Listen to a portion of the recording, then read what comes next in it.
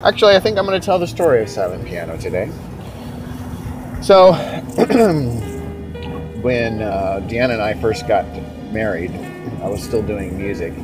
Well, actually, this particular song was written before we got married. It was when we were engaged, and I came to a realization about a year and a half before we actually got married that as much as I loved my music and the things that I was doing, it was going to be extremely difficult to make a living at it.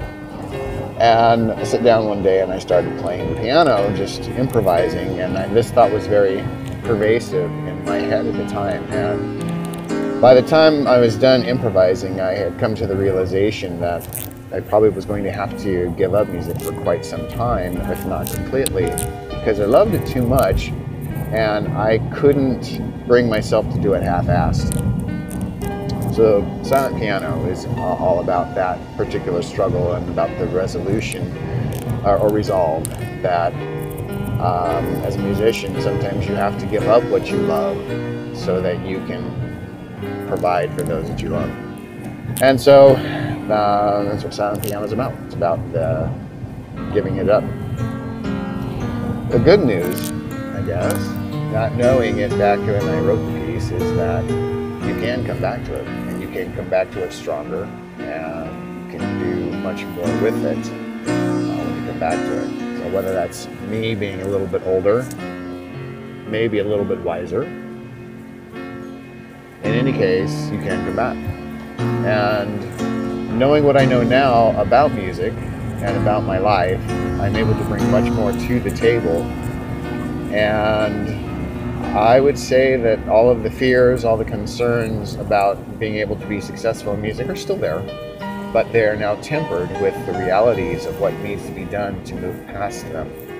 And I really think, no, I really know that over the next few weeks, ding, ding, ding, but over the next few years, I will be able to be successful in making a living from the music and maintaining the art that I feel is absolutely crucial.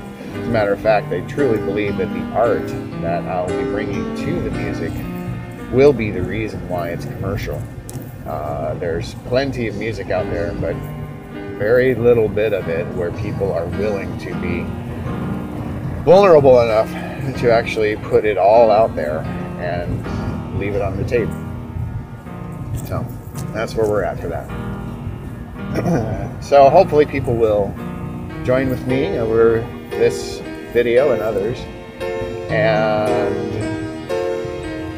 hopefully they'll just join with me on it. That's about it. All right, ladies and gentlemen, thank you very much for your time. It's very important to me that you have your time and that I provide value. So I will bid you adieu. And the Monticello is not the upright cello, but rather the flat road in the Corona area. Enjoy it, ride upon it, and know that all roads lead to Trantor.